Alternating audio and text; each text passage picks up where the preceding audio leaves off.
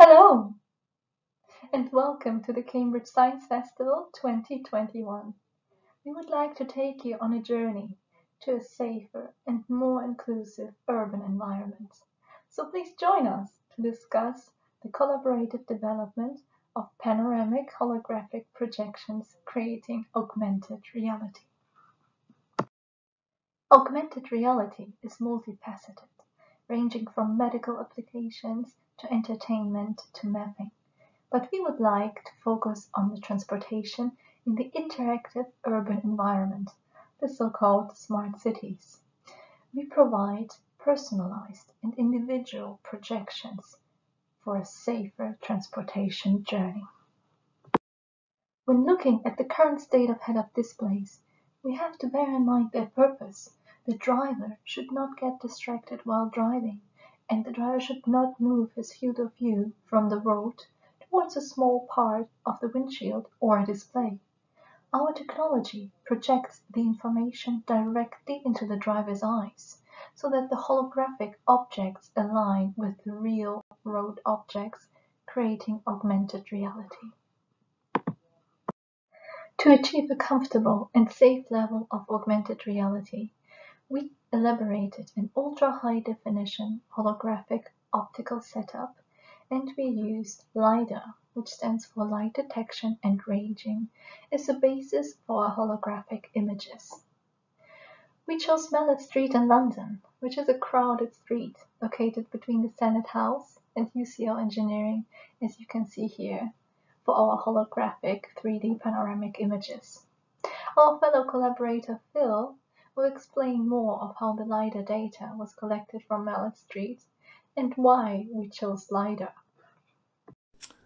Thanks, Jana. My name's Phil Wilkes. I'm from University College London and the National Centre for Earth's Observation. So this particular technique we use LiDAR is an active remote sensing technique. So it sends out a laser pulse to measure the distance between the scanner and an intercepting object. This particular technique we use is called terrestrial laser scanning. So it scans a panorama, sending out many millions of laser pulses and builds up a 3D model of its location. Here at UCL, we've been developing techniques using this terrestrial laser scanner to estimate forest structure, in particular in the tropics. But more recently, we've moved to urban areas, as this scene here at Mallet Street. So this particular scene was captured from 25 positions along the street, and then we've stitched them together to make one long scene. This particular video is coloured by reflectance intensity, so brighter objects appear brighter in the more colourful in the image. And as you can see, we don't just capture the trees in this scanner, we capture all the street scene. So this is ideal for Jana's application. The data captured here is very information rich, so it doesn't only characterise the trees, which we're interested in, but also includes cars, people, trucks, etc. Although the data we captured was from a stationary platform, it's analogous to the sensors that will be on the next generation of vehicles. So although our project intention was to characterise street trees, the data here can be used for Jana's project, and it's been a great collaboration. As we now know how the LiDAR data was collected, we can proceed to the processing stage. On the right, we can see a snapshot of the bird's view of Mallet Street, the Senate House being on the right, and on the left UCL Engineering would start, also indicated on the map. On the left, we can see the results of the processed data into point clouds with an accuracy to up to 1 million points. The reason why we decided to implement point clouds as processed data is the connectivity with the interactive urban environment, so that traffic accidents or any objects on the road could be passed on to the driver and projected holographically in real time. After the point cloud conversion process, the holographic image generation starts. We have an object extracted from the collected LiDAR data and processed into point clouds.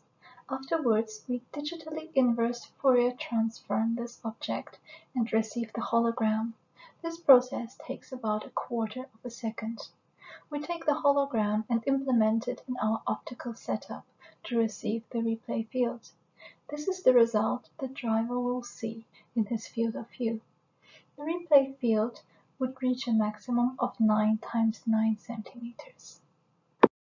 Here we have the optical system used in these experiments.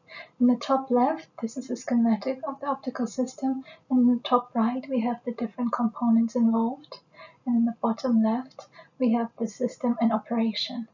We used different lenses and experimented with convex and concave lenses to see how the eye box of the driver, meaning the field of view, will expand by using different lenses.